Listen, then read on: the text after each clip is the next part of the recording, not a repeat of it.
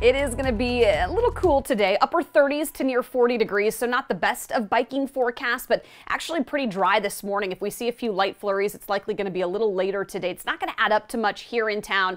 We will see some pretty light snow here, but we could get a couple of inches up and through the foothills. Right now, temperature is expected to only be in the upper 30s to low 40s, so pretty chilly this afternoon and not much of a warm up from where we're at right now. Right now, you're looking at most neighborhoods right around freezing. Denver 33 right now, and a little bit of cloud cover out there. It should actually make for a really pretty sunrise this morning.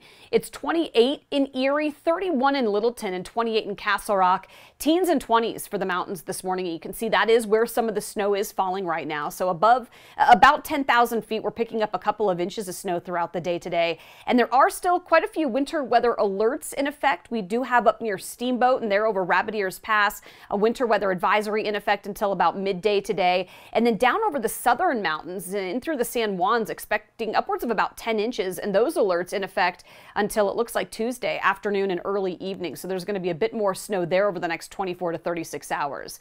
Here's a look at Futurecast, and early this morning with some of that cloud cover, you might get a flurry or two on the eastern plains, but again, the roads would mainly just be a little wet.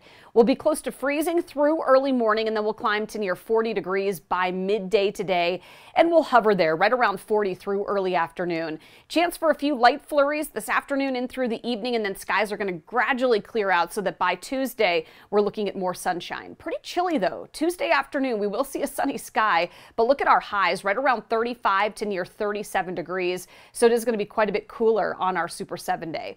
Speaking of the Super 7 day, things will warm up. This actually, again, doesn't look much like a January forecast for us. It's been such an extremely mild month so far and pretty dry. We've only seen a couple of inches of snow so far this season. We will see temperatures tomorrow in the upper 30s, so a little cooler on Tuesday, but then back to near 50 degrees by Wednesday. So it's going to be a pretty good midweek warm up. And then later in the week, Friday, tracking a weak system that could bring with it some light snow showers again Friday and Saturday. Low 40s it looks like on Friday, but so far, Katie, this looks like a pretty good, again, Super 7 day, well above normal pretty much almost, well, every day on it.